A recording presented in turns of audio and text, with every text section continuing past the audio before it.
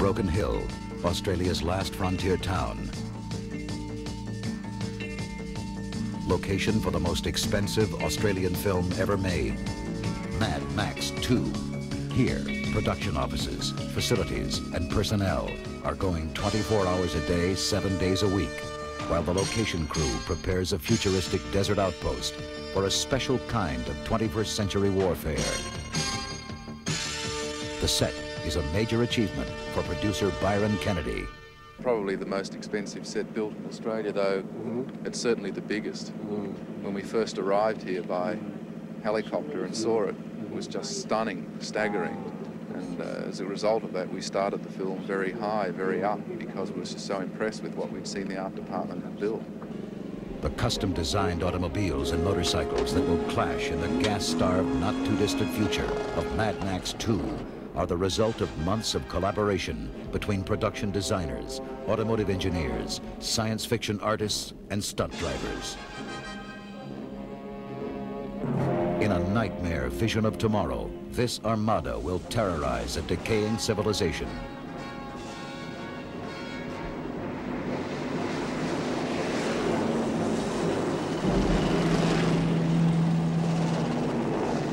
The men behind these modern chariots of war are the stuntmen.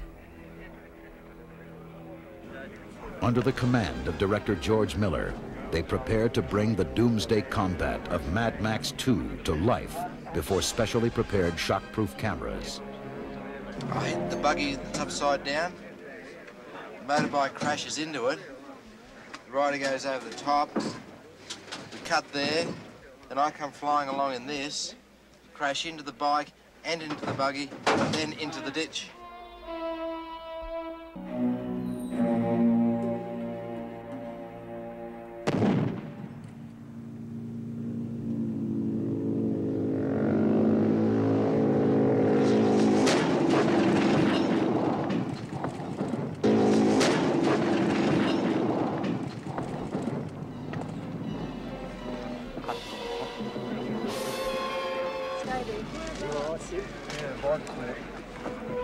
The stunt has not gone according to plan. Ask him.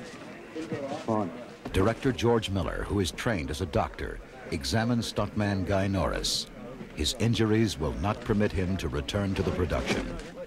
Norris was, of course, supposed to land safely in the most reliable and advanced cushion yet devised, a huge mound of empty cardboard boxes.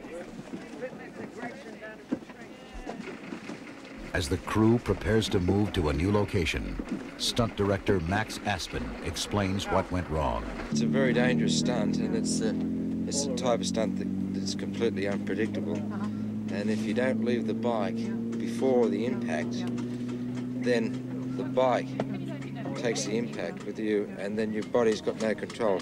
Once you start spinning like that, you can't control. You've got to send yourself through the air and then tuck. But once you start spinning, there's no control at all.